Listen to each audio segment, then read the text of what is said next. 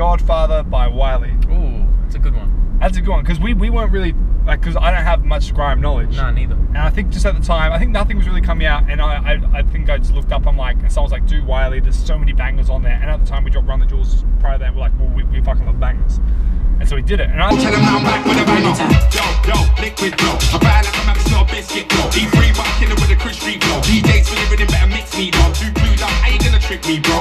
Buy like the cracks of the concrete, I'm in them blows. Get it like a Simpson, no, Bart Simpson flow. You know I got the instant flow. Hello, hi, liquid bro. See me in the club, getting off a liquid show. First pleasure, I tell my don't pick these shows, cause I wanna be in the club drinking, bro. Right, I'm coming in cause I'm back in the man. I think I quite enjoyed it.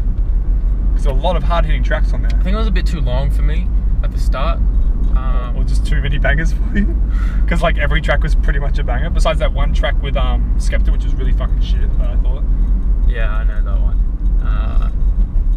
I think I went back to it every now and again. Because I liked how hard hitting the beats were, but just the whole UK sort of flow thing, it still doesn't really resonate with me much. And not to take away from Wiley, like punchlines for days, like huge technicality in terms with the beat, but it's just the UK accent, man. It's really hard for me to get into. I see. In my opinion, I don't mind the UK accent. You know, I think we listen to guys like Danny Seth. Yeah. I think they do it well.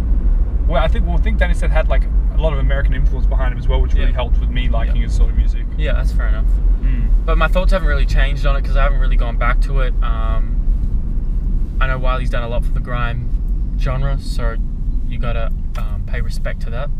Let's go next. About your upbringing, man, I'm still winning on this thing every day though. Songs don't drop every day, they're getting made though. Ain't on the radio much, I'm getting played though. No, I ain't doing the game, I'm getting paid though. Top grime dons are the livest. All the fans come through and decide this. History's written, I ain't gotta rewrite it. Man of the elite, bro, we ain't got